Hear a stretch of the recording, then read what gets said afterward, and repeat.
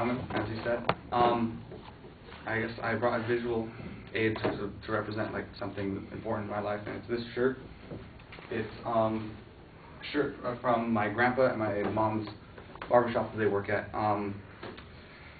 This shirt has been around since '89, the year I was born, so it's a pretty dated shirt.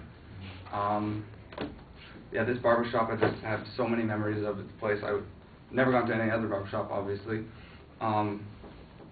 Just my grandpa, I think, showed up in that barbershop in '81, but this barbershop was founded in '49 by this Dutchman named Art Mao, and it's located in Bellflower. And on Saturdays, my mom would be working there, and I would sit in the shop, like listen to conversation, and just whatever was going on. The political conversation was hilarious.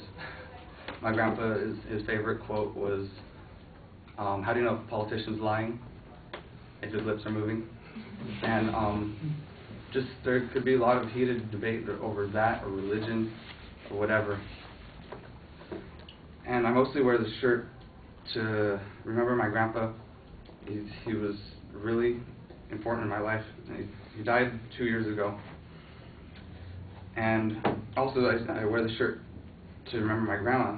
She died in 2003, and when she died, we were cleaning out the house and all the closets, and we found just, I think, 10 of these shirts just sitting in the closet, and we pulled them out, and just as of when my grandpa died, my cousin was randomly wearing this shirt.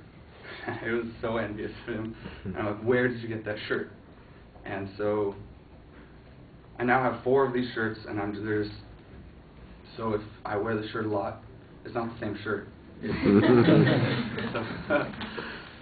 And yeah.